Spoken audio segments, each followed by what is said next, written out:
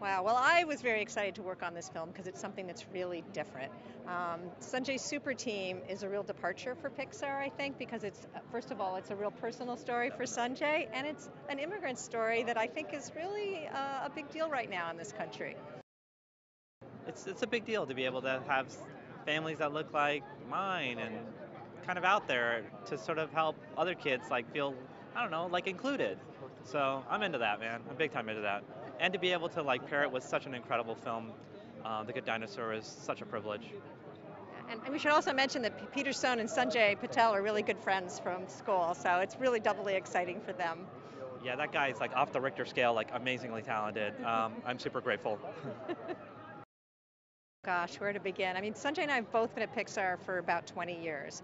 So we have been able to watch other directors stand tall, and we recognize that it's a process. It's hard to make all of our films, the long ones and the short ones, and we brought all of that exposure to our experience, I think. I mean, I grew up on Looney Tunes shorts. I grew up on so many Disney shorts. To be able to contribute to that legacy is incredible. To be able to contribute to the Pixar legacy of shorts filmmaking is, I mean, I just can't. Yeah, that's beyond any wildest dreams I would have ever had. So, it's a privilege.